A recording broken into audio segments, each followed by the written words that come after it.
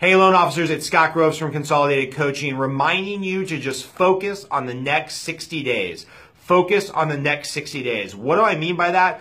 Forget what happened January 1st through whatever today is, October 25th. And don't worry about whatever your annual goal was. Way back on January 1st, you probably filled out a business plan, which is probably sitting in your bottom drawer. Maybe you haven't looked at it since you filled out the business plan.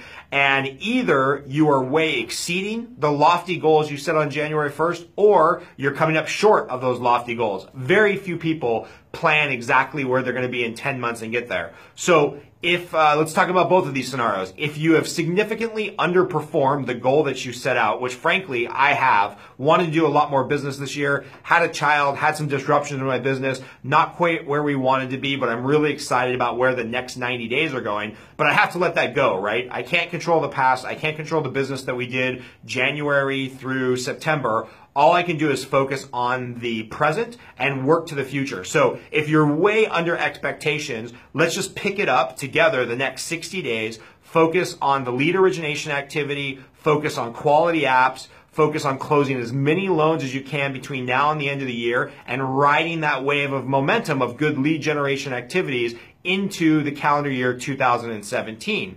On the other side of the coin, if you've crushed your goals, if you set really low goals, or you've just had a breakthrough year and you're far exceeding your expectations from that business plan back on January 1st, don't allow that to give you an excuse to kind of coast over the next 60 days. You might have done such a great job this year that you're going to use the excuse, well, the holidays are coming up, I've already exceeded my goal, I'm going to coast a little bit and see what happens the next 60 days. And I guarantee if you do that, remember, we're in a pipeline business, so if you do that, you will completely destroy your quarter one 2017. I see it every single year, meeting with clients, coaching clients that are in the mortgage business.